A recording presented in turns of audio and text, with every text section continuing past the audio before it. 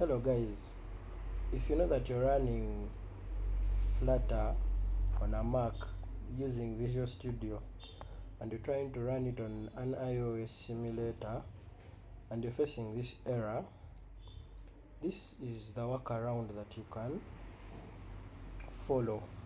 However, you should know that this error comes from after updating and the desktop. If you have put your file for the application on the desktop, it tries to sync it with your iCloud, so you have to deactivate the iCloud by going here, settings, then when you go to settings, you go to Apple ID, you go to iCloud, then you see all.